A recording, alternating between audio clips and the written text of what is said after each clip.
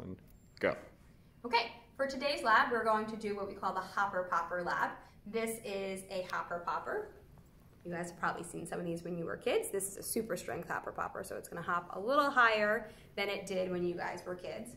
And the idea behind the hopper popper lab is conservation of energy. So we're gonna do work on the hopper popper, and when I do work, I apply a force over a displacement. And what I did was I added spring potential energy to our hopper popper. So there is now energy stored in my hopper popper because of the work that I did onto the hopper popper. I'm going to drop this down, and when I drop it down, that spring potential energy is going to convert into kinetic energy at the bottom because it starts moving upward.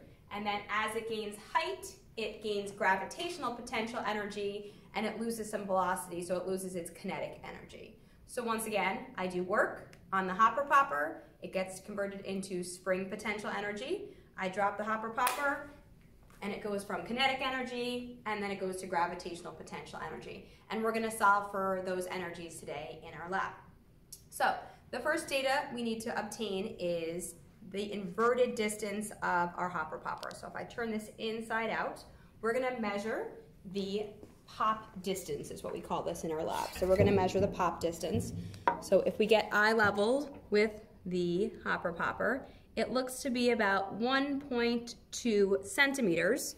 And when we convert that into meters, that would be 0.012 meters.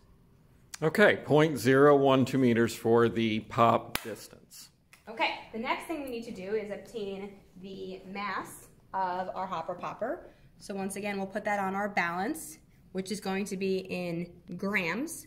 So our hopper popper has a mass of 20.9 grams.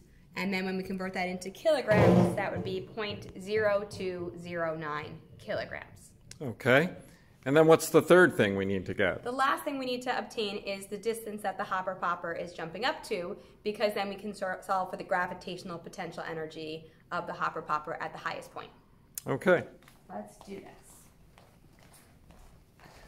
So what we have right here are 3 meter sticks stacked one on top of each other. So each one of these is a meter to a total of 3 meters. And we're going to determine how high the hopper popper is going to pop. So our pop distance over here. And I'm going to stand on a chair over here. And then we're going to look somewhere in this region over here because this is where our hopper popper will hop up to. So we're going to drop it.